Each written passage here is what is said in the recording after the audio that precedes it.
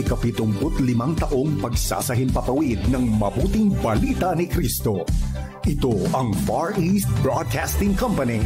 Sumasa inyo sa 1143 DZMR Santiago City, Care 104.3 DWAY FM Legazpi City, 702 DZAS Mega Manila, 98.7 DZFE Metro Manila, 106.3 DZRK Quezon, Palawan, 1233 DYVS Bacolod City, Up 987 DYFR Cebu City, 97.5 DYFE Tacloban City, 1116 DXAS Zamboanga City, 103.3 The New J Cagayan de Oro City, 106.9 DXGR Cotabato City, 1062 DXKI Coronadal City, 1197 DXFE Davao City, FEBC Philippines. Ang bawat tagumpay, Diyos ang nagbigay. Tamang oras, alas 10:29 ng umaga. Problema sa komunidad? Magtarabangan kita sa Aranduyog sa Pag-uswag. Kaibahan ang Philippine Statistics Authority, Department of Labor and Employment, Alternative Learning System, Department of Health, PhilHealth, asin ang Social Security System, Legazpi. Lunes hanggang Biyernes, alas 10:30 hanggang alas 11:30 nin-udto, digdilang sa Care 104.3 The Way FM.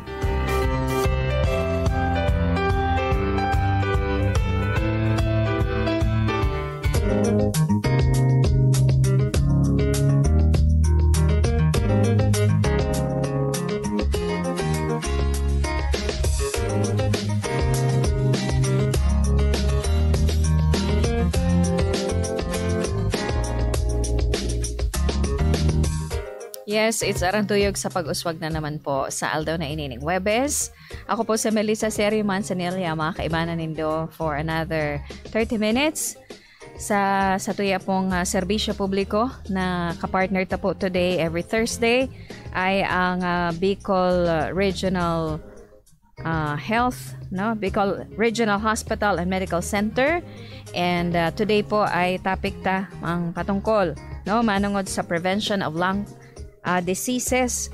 Kaibanan ta po si Dr. Kevin Almeda via Zoom para po i-explain ini sa tuya ano ang mga dapat gibuhon para maprebentar, no, ang pagkakaigwa po kay mga helang sa satuya pong lungs. And pwede po kamo makipag ugnayan sa muya kung igwa po kamo kay mga kahaputan, clarification patungkol po sa topic ta today sa 0946-763-9858, 0929-359-4298, or kaya po sa 0929-359-4298, o kaya 0915-931-7184.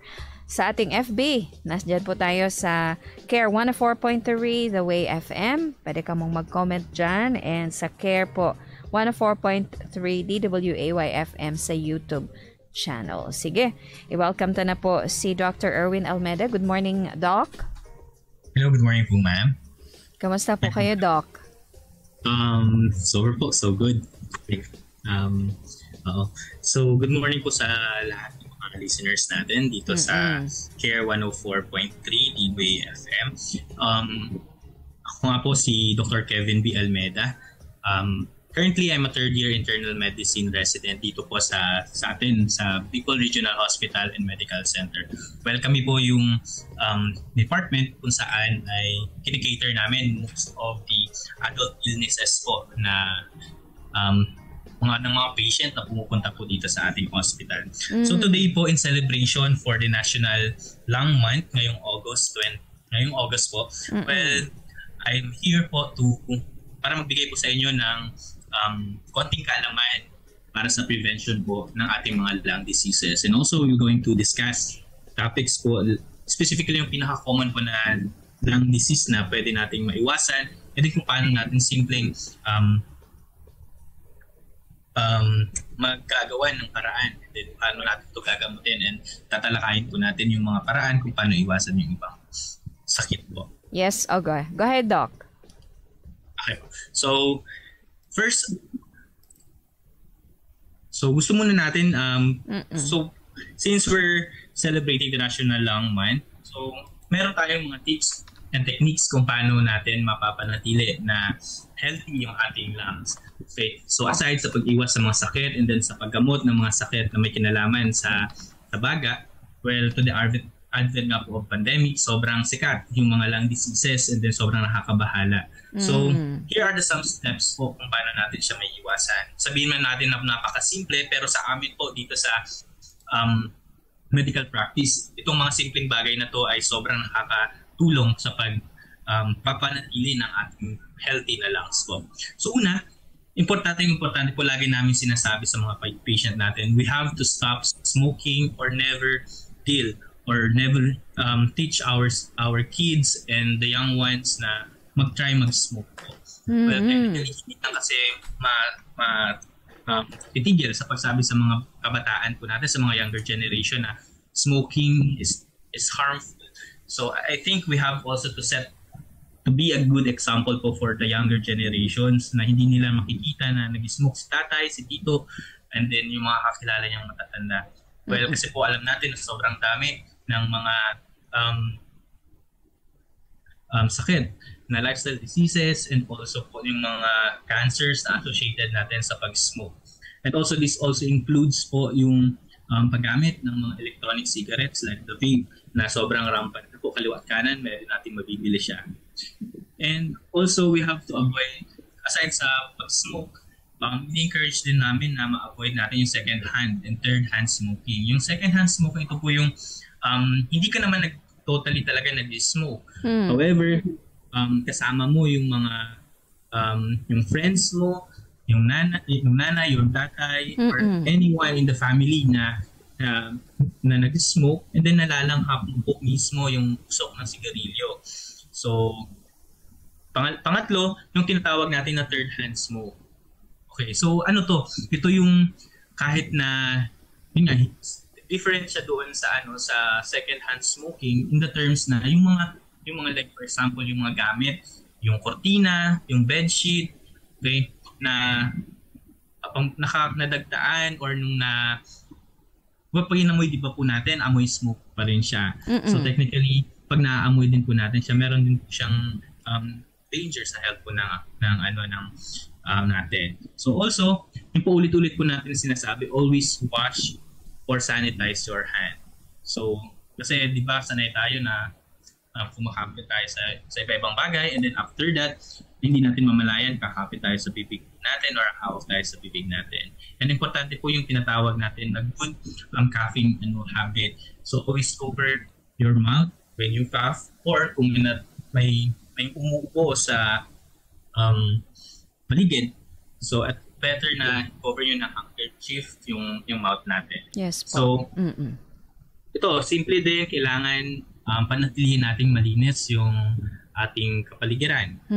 So, some of the diseases, mga viruses, and then maliliit na mga substance na pwedeng maka-irritate po sa ating lung tissues. And ngayon, you can always, siguro hindi na to unusual na kadalasan makikita natin pa rin po. Although hindi na ganoon karampat yung COVID-19, better pa rin i-practice natin yung pag-wear ng mask even in the public places. Okay. And if kung sino man na pasyente or sino man po sa atin ang nakakaranas ng mga simptomas sa baga, like for example, umuupo, 3 araw na, 4 or 5 araw, or even months na hindi pa po nawawala yung symptoms natin, it's better to always talk to your doctor or seek consult sa mga doctor po.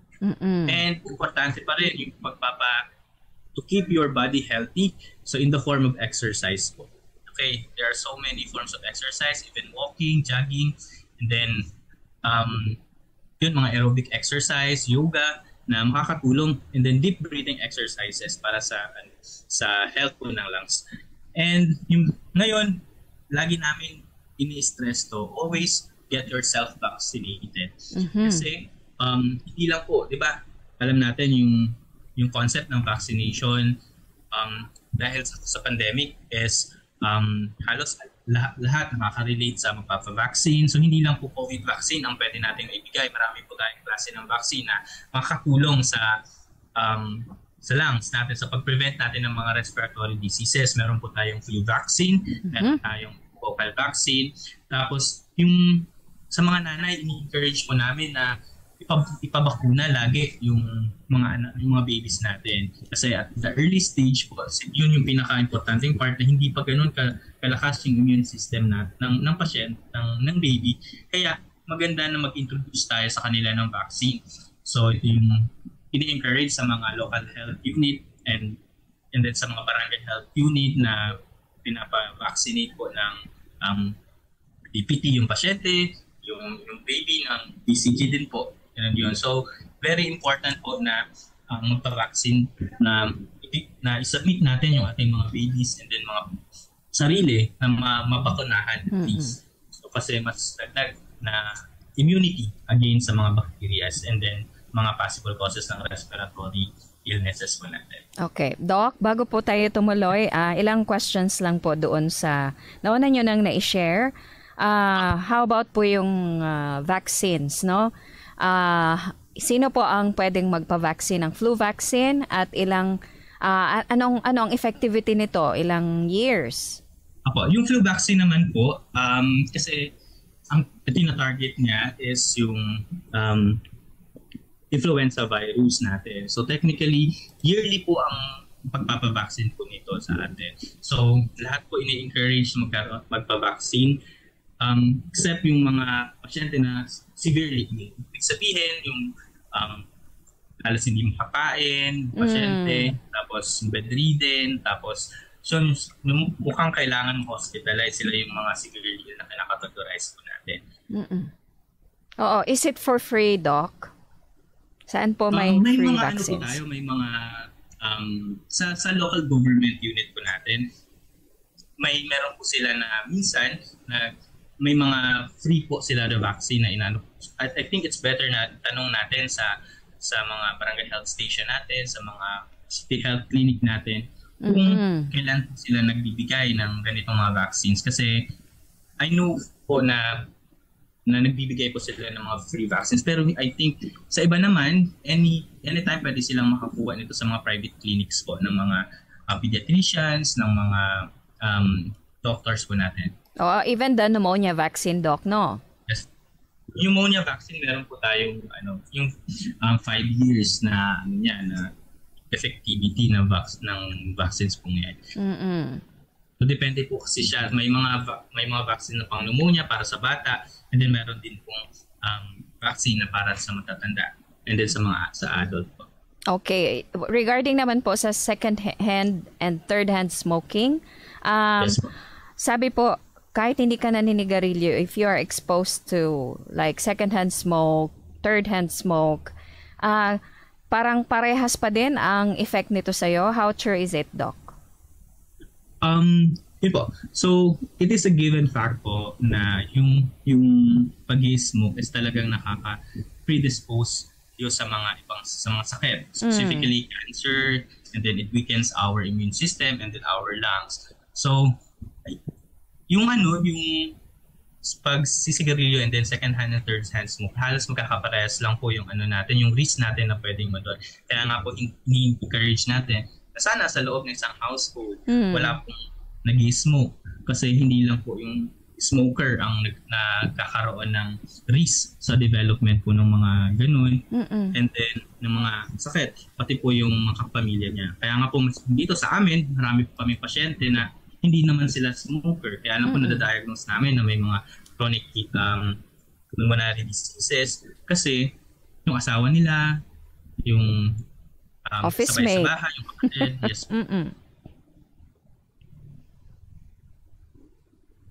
Kaya, so, yan. Sige, Doc. So, Opo. Okay. So, yun nga po, since we're talking about the National Lung Month, so I think it's prudent na pag-usapan po natin yung isa sa mga pinaka-common na sakit dito sa atin. So, specifically, let's talk about TB. Mm-mm.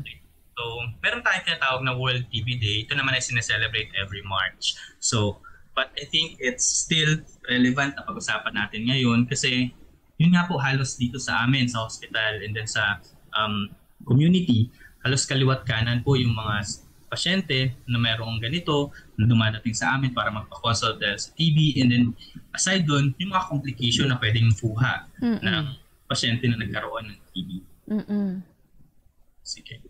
So una, ano nga ba ang tuberculosis? So, ang tuberculosis ay isang sakit na makukuha natin sa maliit na mikrobyo. Tawag namin sa kanya airborne bacteria na kung saan ay ito siya. Itong bakteryang ito ay ang Mycobacterium tuberculosis. So, maliit lang siya na pag umubo yung pasyente na mayroong TB, ay nakakasama siya doon sa mga droplets ng ubo. So, pinakamadalas na maapektuhan nito ay baga. Kaya lang po, kaya gusto kong i-reiterate sa atin na hindi lang po baga ang naapektuhan ng tuberculosis. Pwede po natin itong makita sa tiyan. Pwede po natin itong maapektuhan ang buto, ang brain, and then yung mga soft tissues po natin. Ibig sabihin, pwede yung laman, yung mga sugat na hindi nag-heal dahil meron pong infection dahil sa tuberculosis. So, ito po ay nakakahawa. Lalo na po kung ang TB ay ang tuberculosis na bacteria na nagkukos ng tuberculosis ay nasa baga. Kasi nga po, pinaka-primary na pag-transfer po nito is pag umuupo, nakakasama po doon sa maliliit na itong bakteryang ito sa mga droplets ng upo natin. And then pag nakapasok po sa isang pasyente, sa isang tao na may mababang immune system, pwede din silang magkaroon ng tuberculosis. Yun nga po, although nakakahawa siya, nagagamot po ito at naagapan. Kaya nga po ito pag-usapan po natin. Okay, sige.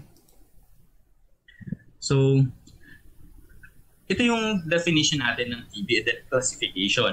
Well, technically kasi, yung TB, pwede natin siyang ma-diagnose po through phlegma. Okay. So, yung mag-submit tayo ng phlegma sa barangay health station, dito sa BRTTH, sa mga TB DATS facility. So, pwede natin siyang pinakategorize natin siya bacteriologically confirmed or clinically confirmed. Yung bacteriologically confirmed, ibig sabihin, nagsubmit ka ng phlegma and then nakita sa phlegma mismo na positive na doon yung bacteria na nagkukos ng TB. So, kung mayroon tayong mga sintomas ng TB, ano po yung mga sintomas ng TB na to? Ito ay meron kang ubo na hindi gumagaling more than 2 weeks. Okay? Meron kang weight loss. May ibang pasyente ay hindi wala silang ubo, kaya lang namamayat sila na hindi intentional. Hindi nagda-diet pero namamayat. Okay, hindi dapat yung nagda-diet kasi yung iba naman nagda-diet kaya namamayat talaga. Pero yung iba hindi naman sila nagda-diet kaya lang unintentional yung weight loss nila, papayat sila ng papayat. Pangatlo, pwede rin po yung mga pasyente nagkakaroon ng afternoon fever na low grade lang. So parang sinat-sinat lang siya. Every afternoon or every night nagkakaroon siya ng low grade fever or madaling araw. So pang-apat, nagkakaroon na sila ng mga symptoms like humihina sa pagkain. Ganun. So pag meron kang mga symptoms na ganoon, pwede natin na ipa-check yung baga or ipa-check yung phlegma para malaman natin kung meron ba tayong TB or hindi. Lalo na kung tayo ay merong exposure sa mga pasyente or sa mga kapitbahay, friends, or kasama sa bahay na nagagamutan din po sa TB. So ngayon, ito naman ang clinically diagnosed kasi kasi hindi lahat po ng lugar dito sa atin available yung testing area na yon. So, ang iba naman, nagsubmit ng sputum, pero po yung phlegma, nagsubmit ng phlegma, pero walang nakitang bacteria. Pero kasi kung meron pa rin symptoms, plus yung x-ray, nakita natin na mukhang pang TB, so pwede tayo mag-start ng gamutan. Lalong-lalo na kung talaga clinically, kung titingnan natin yung pasyente, yung mga symptoms na pre-present niya, pang TB. So, tinatawag namin siya clinically diagnosed pang TB. Yung nga din po, yung anatomical sites, ito po kung saan pwede yung TB. Meron tayong pulmonary and then extrapulmonary. Yung extrapulmonary po, ito yung mga nasabi ko kanina na pwede siya sa buon, sa kulani, even sa brain. Oh, okay. And then sa ano po, sa buka, pwede po tayo magkaroon ng TB ganun. Oo, sir, Then, can we just yes, bigyan niyo pa po kami ng ano ba yung klase ng ubo na sinasabi niyo? Para sa pag-ubo pa lang, can we determine na siya ay may TB? Well, yung ubo naman ng mga pasyente ko na may TB, kadalasan hindi sila ganoon ka-productive. Ibig sabihin, hindi ganoon kadaming plema. May mga times lang na nagkakaroon ng sobrang daming plema is dahil nagkakaroon din sila ng ibang bacterial infection. Pero usually yung ubo na minsan whitish yung plema po na ano nila, and then kadalasan mas rampant po yung pag-ubo niya gabi, hapon, and madaling araw din. Okay. So yun. Then importante din po na tinitingnan natin dito sa part ng is first time ba itong nangyari, or may mga times din po kasi na nagka-TB ka na, naggamutan ka na, and then after that nagkaroon ka na naman ng symptoms. Ito yung kailangan po natin din po i-reiterate sa kanila. And then yun, yung may syempre pag na-diagnose na natin ng TB or na-label na isang pasyente na may TB, mag-i-start tayo ng gamutan sa kanya. Ito yung mga gamot mamaya na madi-discuss po natin. So, ito yung mga first line po natin na gamot, kasi yung isang gamot niya kadalasan, depende kasi po sa weight ng pasyente, sa timbang ng pasyente, kung ilang gamot ang iinumin niya every day. So, ang isang tabletas kasi po nun, may 4 na component po ng gamot. So, and then magbabago din po ito depende kung gaano katagal na mas maiintindihan ng mga pasyente pag nandun na sila mismo sa mga TB facilities po natin. Okay. So, ito po yung epidemiology lang naman, yung numbers ng mga statistic natin sa TB sa Pilipinas and global. So, paano nga ba makahawa ang isang tao ng TB? So kapag ang isang tao ay nakalanghap ng mikrobyo galing sa isang tao na may TB, na umubo, umaghing, or dumura. So yun, sabi nga po natin, droplets infection po siya. Pag umahing and then dumura yung pasyente na may TB, nandun din po sumasama yung bacteria na nagdudulot po ng TB. Na pag nalanghap din po ito ng isang tao, lalong-lalo na kung mamaba po ang immune system nila, so pwede po magkaroon din sila, mag-develop din ng tuberculosis. Doc, question lang po, clarification. Pwede po bang makahawa ang TB sa mga kubyertos na ginamit ng isang tao na diagnosed siya with TB? Opo. Isa po yan sa mga common misconception po ng dati. So, gusto po namin linawin, hindi po nakakahawa ang TB sa paggamit po ng mga kubyertos na yan or sa pikipaghalikan sa mga pasyente na mayroong TB din. So, kailangan, sabi nga po natin, droplet infection po siya. So, ito po yung ways kung paano natin malilipat yung nahahawa yung pasyente. So, pag sinabing droplet, halimbawa, umubo ako or bumahing ako, and then malapit yung isang tao sa akin and nalanghap niya yung siguro yung hangin na nagdala ng ubo ko, pwede na siyang mahawa. Yes ba? Pero hindi naman totally kasi may sarili din. May sinasabi ko kanina, kailangan isa sa mga risk factors dapat mababa yung immune system. Technically yung unhealthy individual naman ay may tinatawag tayong innate immune system na pag nakalanghap tayo ng mga offending organism, may sarili siyang mechanism kung paano niya lalabanan yun. So, okay. Sige, Doc. So, proceed po tayo. So, ano ang multi-drug resistant tuberculosis? So, yun nga po, ito ay ang klase ng tuberculosis po na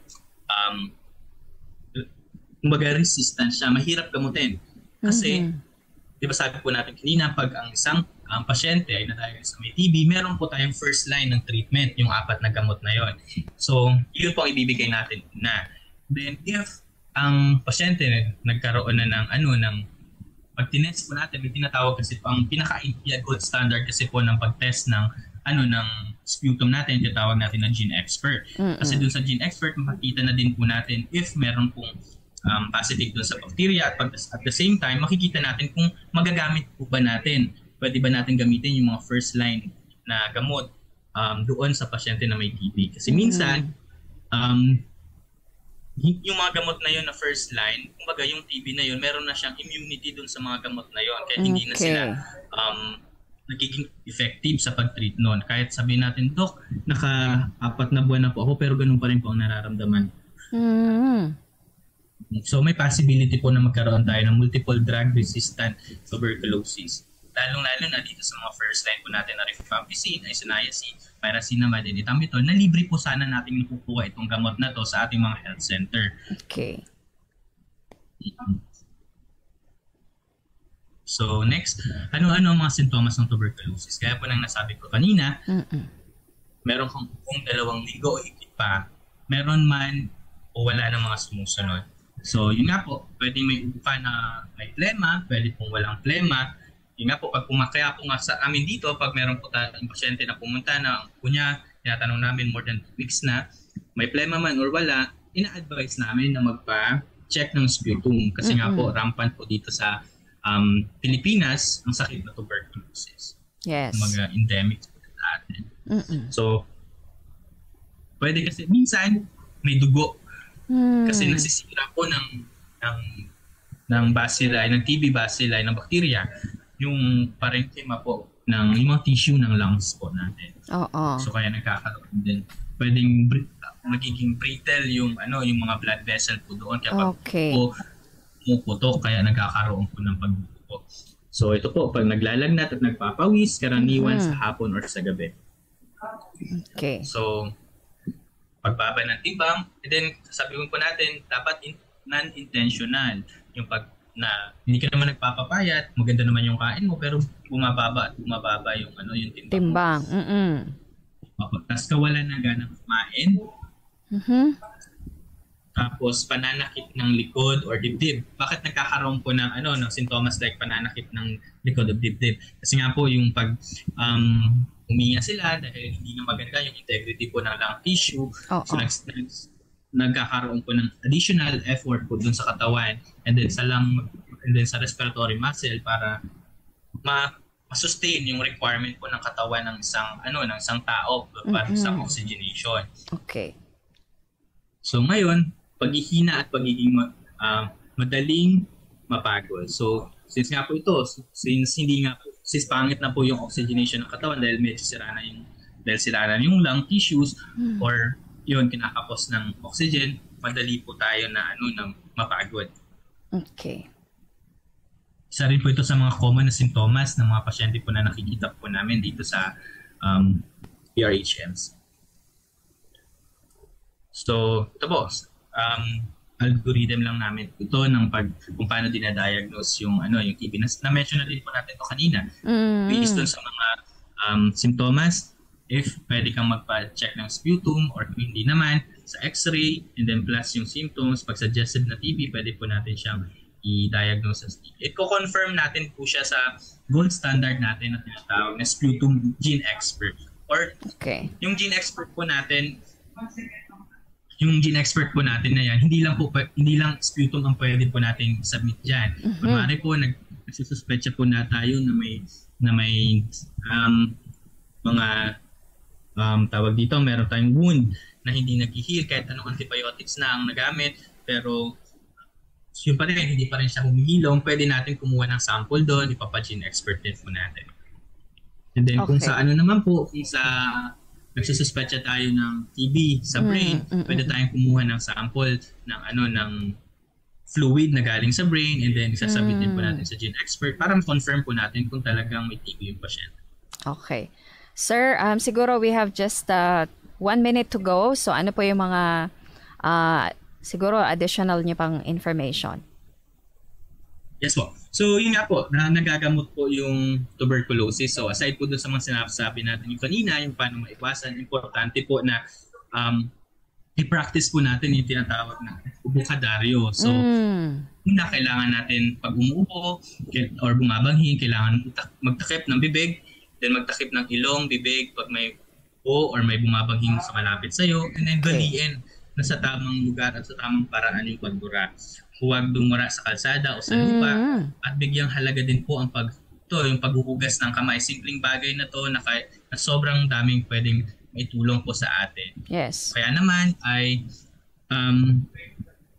gamitin ang manggas ng loob ng damit or kapag umupo at bumabangking. So importante po yung proper cough etiquette po natin sa pag-iwas ng ganito. And higit sa lahat, kung may mga sintomas po tayo na na-mention natin doon, kailangan po natin ipakonsulta. Huwag po tayong mag-self-medicate kasi kadalasan po na mas lumalala po yung kung tumatagal na wala pong treatment tayong na bibigay. Tama. Okay. Yes po. So may tanong pa po ba, ma'am? Sige. Ito lang, Doc, last question. Itong dots, yung DOTS natin, dots, ay how effective po ito? Opo. So, ang actually yung dots po natin is very effective po siya sa pagmamanage and then sa tawag kasi natin dyan is directly observe treatment short course. Ibig sabihin, mismo hindi natin binibigay lahat ng gamot sa pasyente. Kailangan silang constantly mag-follow up kasi ibibigay po natin yung gamot ng na yun na tama para sa schedule ng follow up niya. Okay. So, kailangan may treatment partner po tayo dito. So, kapartner natin sa treatment, yung mga nurses, yung sa kapamilya na sumasama sa pasyente. So, ito po ang pinakamagandang paraan ng pagsugpo natin sa TB kasi aside po sa nabibigyan natin sila ng libreng gamot, namomonitor din po natin sila. Plus may mga pasyente po kasi na pag nagkaroon ng ginhawa sa pakiramdam, hindi na nila tumutuloy. So ang gamutan kasi po ng TB is 6 months po yan. So ang problem kasi po niyan, pag gumanda na yung pakiramdam, tinigil yung gamot, baka magkasintomas ulit, and then baka yung next na full-blown na TB niya na naman at hindi na magiging resistant na po yung sakit sa gamot na first line natin. So, mas mahirap na po siyang gamutin. Opo. Sige, Doc, last few words po sa ating mga viewers and listeners. Opo. So, nga po, importante po ang kalinisan and then ang pag-iwas po sa pagpapanatili ng malusog na pangangatawan para sa pag-iwas ng mga kahit anumang pong klase ng sakit. So, hindi naman po natin totally mawawala yung possibility na magkaroon nito, but at least we have to be mindful po sa ating mga kinakain, sa pag-exercise, and then sa mga simpleng bagay para po maiwasan natin yung transmission ng mga ganitong tuwing sakit. Thank you so much. Yes, Dr. Kevin Almeda, ang sa tuya pong resource speaker sa prevention of lung diseases. Ali po dyan sa Bicol Regional Medical and Health Center. So, thank you so much, sir, sa indong time. God bless you po. Yes, welcome po. Thank you. Yan. So, we believe po na naging kapakipakinabang ang time na nai-share po sa tuya ni Dr. Kevin Almeda, ang hali po sa Internal Medicine Department. This time po, ma-pray na kita.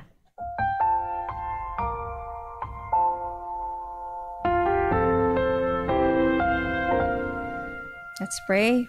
Lord, salamat po sa time na tutulit kami through the lecture, Lord, ng doctor na guest namin today. Salamat, Lord, sa mga information na naibahagi para sa pagkakaroon po ng prevention sa mga lung diseases. Thank you na tatawanan mo po ning kakusugan, lalong-lalo na, Lord, sa mga nagkakaigwang struggle sa indang health, sa indang mga baga, ang mga kababayan mi na maging talagang maingat asin sunod doon ang mga advice kang sa indang doctor, especially sa pagma-medication nila, Lord.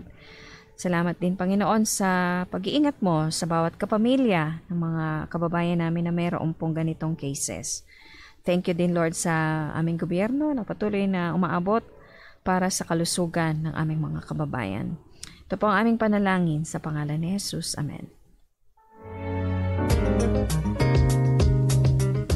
Well, inabot na naman po kita oras kang pamamaaram. Salamat po sa inyong pagsabay sa muyang ngunyan.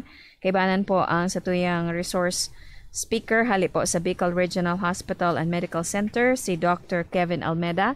Salamat sa technical side kay Don Alfonso and Principe Bob. Ako si Melisa Cerio-Manzanilla. Ingat po. Bye-bye.